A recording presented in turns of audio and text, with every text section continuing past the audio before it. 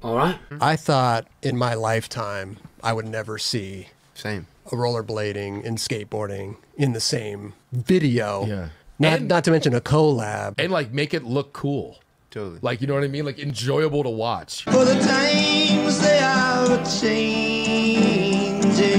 Before we jump into all that stuff about the 9 Club and Thrasher and all those kind of things, let's talk about the Blade Cup, which took place the other weekend. Arguably one of the biggest events in rollerblading at the moment. You've had 300 skaters there from over 20 different countries, and the whole thing looked like a complete hoot, man. We'll go over the results in a bit, but did you see the amount of brands sponsoring the thing? Pretty sure I've seen Harvester in there, Woolworths, British Airways, PG Trips, Tanner Reef, Lord of the Bins, One Ring to remove it all.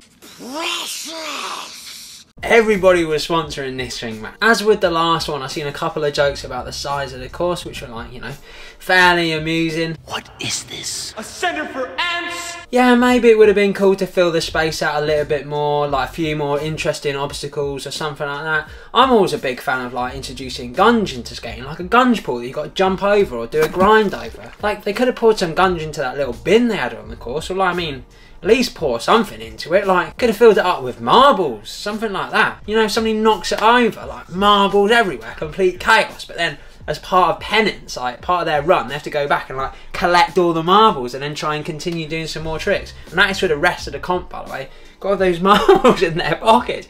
Imagine trying to do a grind or a spin with like marbles in your pocket. This was some madness, man. I'm not too fussed there wasn't loads of enormous ramps there. You've got like fees or the World Roller Games, so that kind of thing. And it certainly like didn't dampen my excitement for it. I still was trying to stay up like all night, like trying to catch any kind of live stream to see what was going on in the action. I'd fall asleep, wake up in the middle of the night, little bit of a panic. Oh, what's going on? Who's won the thing? Like burning my retinas off, trying to look at my screen in the middle of the night, like ooh. And in all honesty, I wasn't even really bothered about who won. I just wanted to see like more footage. It's that kind of excitement. Surely one of the goals is to create an excitement event, loads of atmosphere that not only like spectators want to come along to and enjoy, but also like the pro skaters and stuff like that. I mean, people moaned about it being small last time, but this year was the most well attended, loads of really great skaters there, like from 20 different countries, like I said before, the most people ever. So if it was that dire and that bad, people just wouldn't go. Like, why are people still going there if it's like, if the size of this course or the course is like such a major problem? I bet you the next one's just as big or bigger. I seen somebody trying to compare the Blading Cup course to the Dime Glory Challenge event. That's a bit unfair, isn't it? It's a bit of a daft comparison, man. Like, call me Cilla Black. Surprise, surprise! The one with the absolutely outrageous budget was much bigger. That event had like ramps, well, a course that was evolving as it went on. It was getting bigger and bigger, and they had pyrotechnics and everything. Do you reckon they had the same budget? Like, it's hardly like a fair comparison, is it? That's like comparing a Sunday League team to a Premier League team, or comparing like Sunday League football to the World Cup. Like going up to the Sunday League team and going, how come you don't have a 90,000 capacity stadium? What? We've only got like 300 fans and only half of them turn up each week. Like, I don't think we can really afford a 90,000 capacity stadium. We don't have the budget. I once played a football match in Alderney. The pitch was uphill, the goals were wonky, and it had a concrete cricket crease in like a part of the pitch. And we had a great time, man, because every time you go near that cricket crease, because you had metal studs on, you'd like skid and slide, or you didn't want to get tackled there. Like, oh man, it was mad. And we were trying to actually like destroy the goals because they were so like wobbly and rickety. You hit off that crossbar, the whole thing would start like wobbling and shaking. It was sick. We had a great time. Like, people made the most of it. You could even spin it and be like, the more minimal course like pushes the pros to do like something a little bit more interesting, something a bit different. It's like you're kind of used to seeing skating in like bigger comps like that, bigger ramps, or like in skate parks and stuff like that. Like, it's almost harder to pick a winner. So when you're looking at like the fees or something like that, you're thinking, yeah, Atkinson's probably going to have a Stormer, Diaby, somebody like that. With this one, you're like, don't really know, like some of the street skaters, like they might have a chance in here, like people who were like super tech, they might have like a good shout in it. Somebody also posted up a joke about being able to buy the Blading Cup course from like Argus in some sort of special deal. Now I actually wouldn't knock the Blading Cup if they did this themselves. I like put together a little kit, like kind of flat bar, P-rail, little launch ramp, something like that, and they actually sold it themselves as their course. That would be sick, man. They could even do like a little tech deck version of it. Imagine if them and Weekend did a tech deck course as part of the collaboration. Mate, that would have been unreal. Also, it might make skating seem a little bit more attainable and accessible for like younger kids. Like they look at that course and be like, do you know what? I think I can get up that ramp. I might be able to get like a grind on that little ledge. Like I might be able to actually enter this comp, you know? That's going to motivate them more by then going to like some enormous course and being like, well, this is out of my league. It's nice to watch, but this is well out of my league. Like how many years do I have to train to get to that point? Which is not like a bad thing, but you know, easy access. Imagine being like, oh my goodness, next year I could enter the Blading Cup.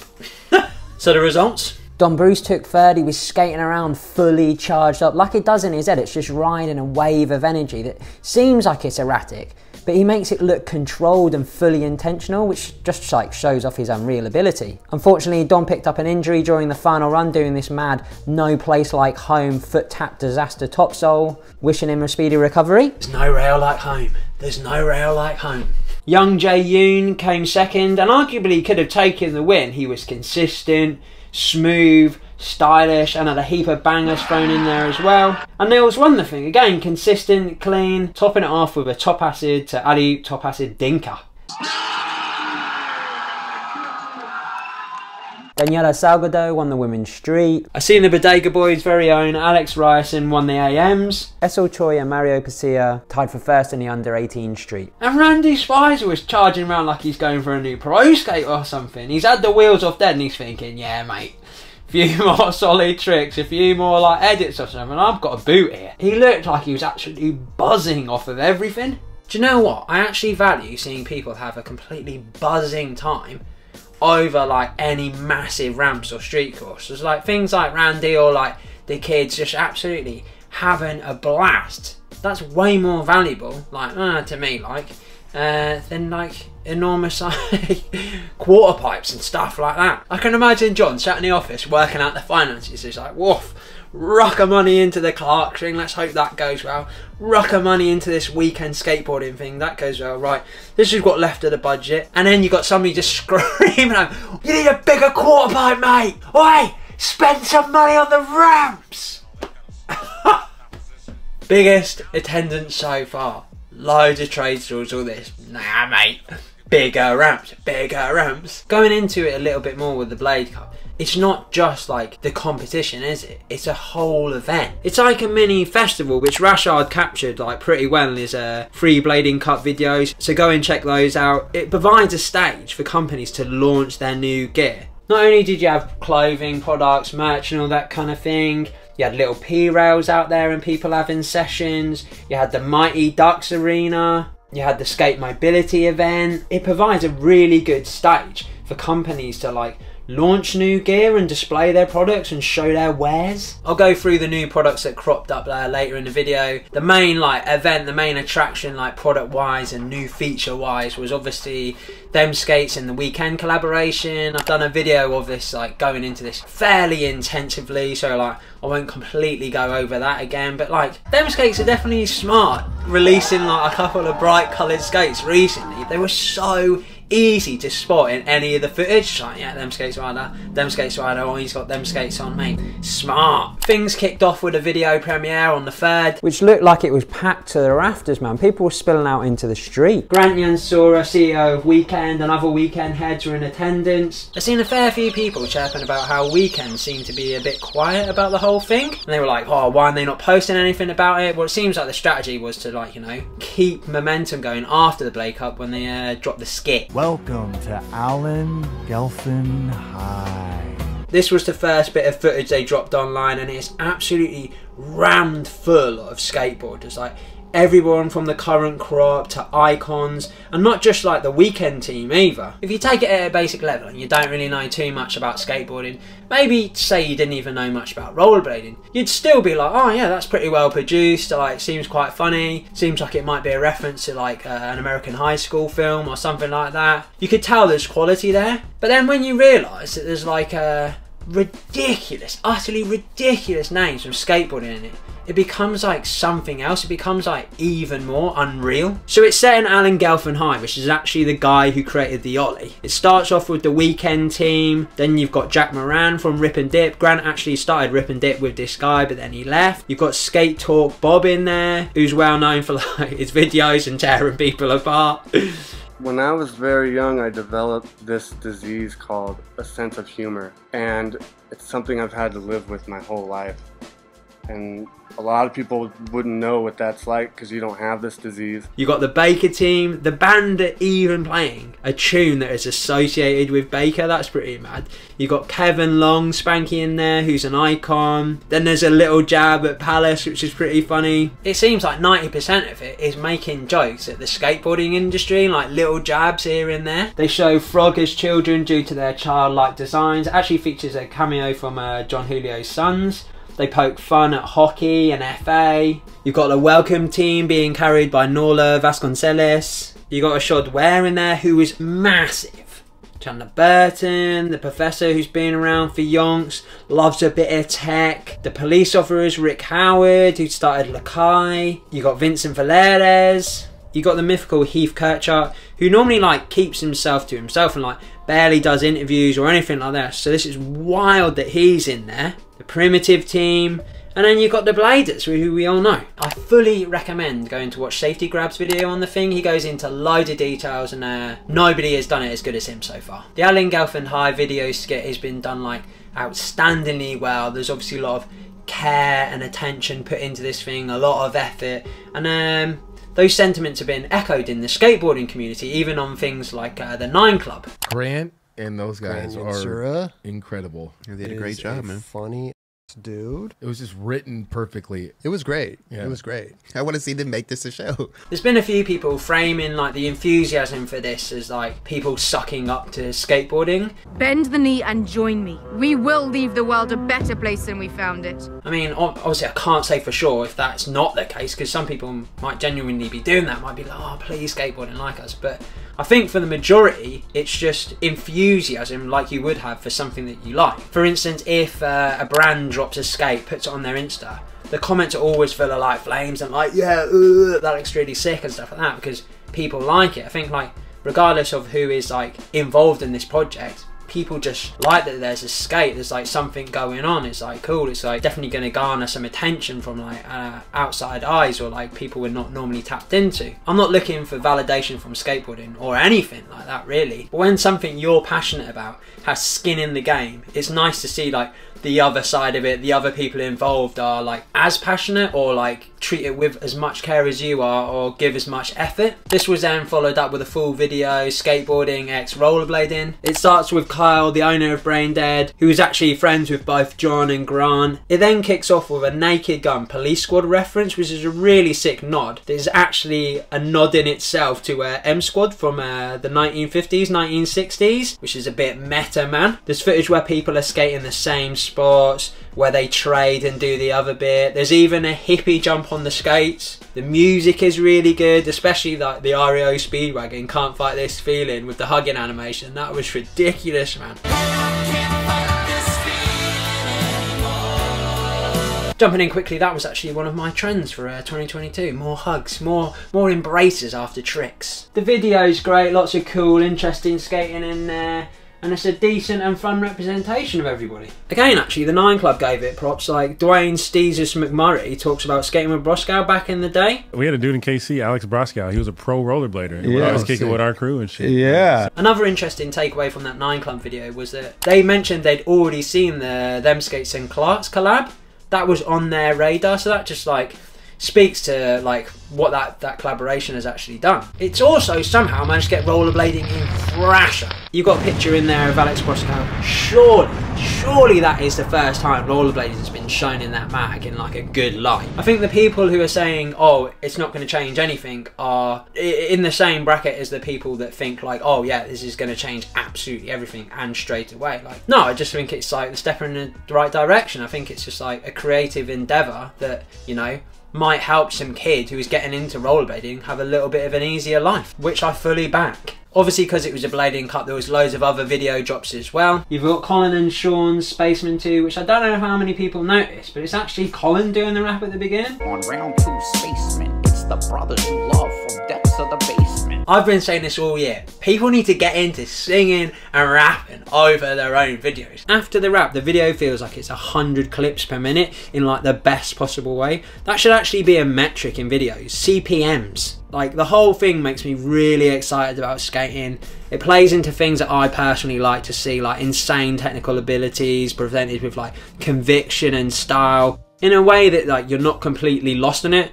Although I would recommend watching it in slow motion to take it all in. I'm a particular fan of one-footed trips, and this thing just absolutely ripped through the quota that I need in a video. Their adoption or creation of like new styles of skating and the furtherment of them is incredible. It feels like they're constantly evolving and giving skating a new look. I rate this video 5 bags of crisps. That's a multi-bag. The video also coincides with the launch of their new clothing, which Sean Santamaria actually helped design. Really sick to see people calling on rollerbladers' other talents. Roadhouse Tokyo released Mental Sketch, loads of good skating there, particularly good section from Yuto Suzuki.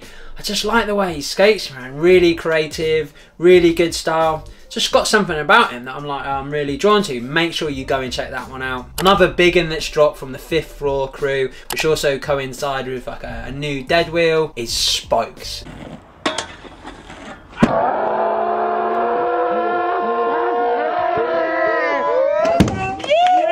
This thing is utterly brilliant, just like its predecessor. Incredible skating, beautiful spots, filmed absolutely immaculately.